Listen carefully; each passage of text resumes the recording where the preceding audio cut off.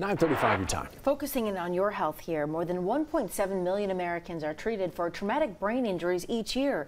The main causes: stroke, car crashes, bad falls, and assault. But did you know a hard hit to your head can also trigger something called a brain tsunami? So what is that? How do you treat it? A tsunami, a massive wave of destruction. But it doesn't just happen along the coast. It can happen inside your brain. These brain tsunamis, or spreading depolarizations, happen in people who've suffered a traumatic brain injury, or a TBI. What we're finding out is a likely culprit in more and more diseases than we ever thought imaginable.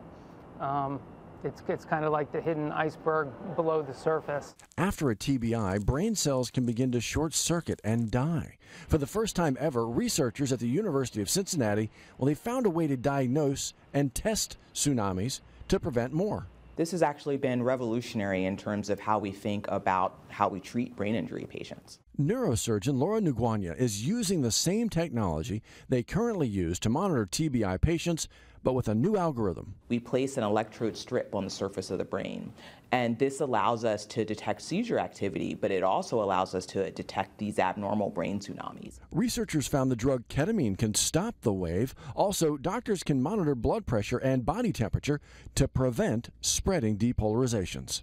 Now, there is currently no standard of care for spreading depolarizations, these tsunamis here, but doctors are hoping now, after a larger clinical trial, they will be able to create that standard of care.